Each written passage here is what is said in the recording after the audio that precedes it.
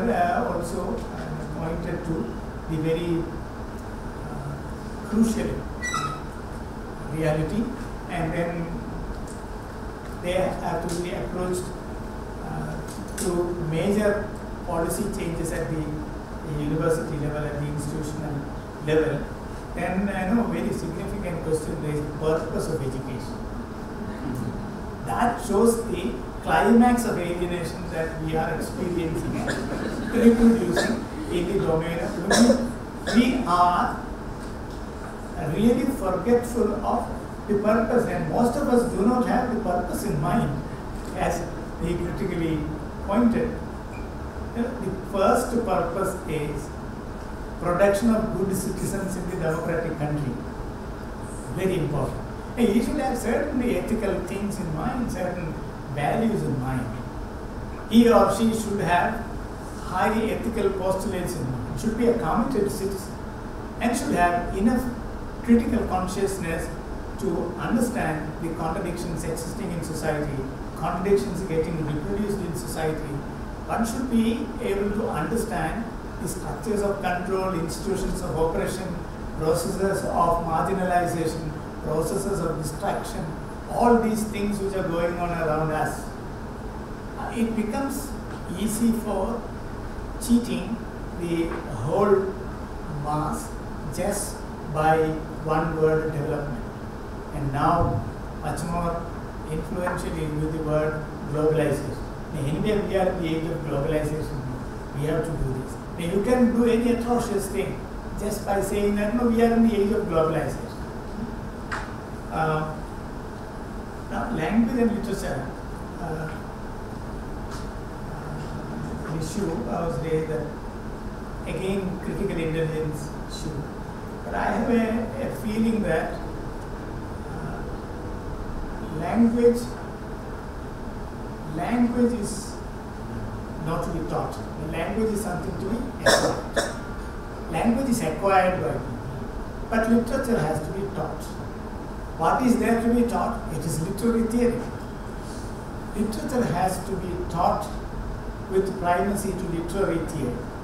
And then anybody who has that kind of attitude and interest in reading literature automatically develops aesthetics.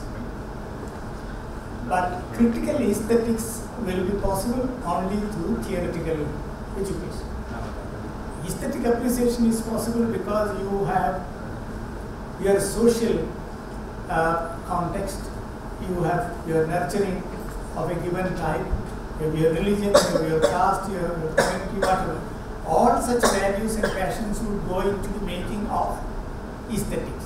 And by and large, you have a kind of aesthetics which would support the predominant ideology of our times, largely patriarchal, which is subordinating women, giving no status to women, and women also participate in the process of producing the same ideology. With the result, they don't recognize the contradictions involved in the aesthetics. Aesthetic contradiction becomes clear when a woman teacher is knowledgeable in feminist epistemology. Feminism is an emerging new epistemology. It is generating its own meaning. It's able to detect literature as his literature. It's not her literature as yet. A Dalit is able to reproduce an anti-Dalit literature, and that is called Dalit literature. Dalit aesthetics will become clear only when theoretical understanding is there about the existing literary theory. I think literature has to be taught with lot of emphasis on theory relating to literary production, and that is certainly missing.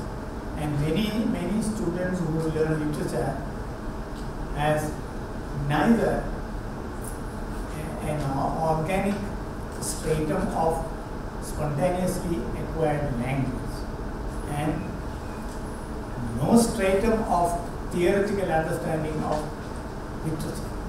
Literary theory on the one side, and then spontaneously acquired language base on the other. These two alone will resist alienation process which is going on in the domain of language and literature education. To conclude, I would say that we have to update ourselves in the domain of our own, in the field where we teach. We have to be really up to date.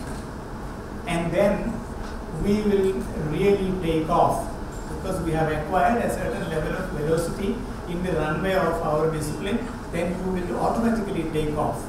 Your velocity will allow you to be airborne as interdisciplinarians. And then as interdisciplinarians, you know how disciplines converge with a lot of deeper knowledge.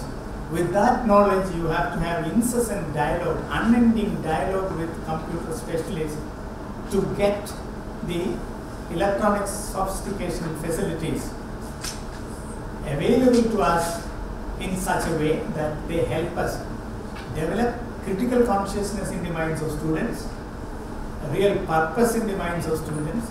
On the one side, they become really competent people in the area concerned, and on the other, they become very good citizens with ethical values and passions. Thank you very much. Thank you, sir. With this, we come to the end of this session, morning session. We thank Professor Gurukul for sharing these ideas and also for prompting us to think and to get confused. Thank you. Wait for certain announcements.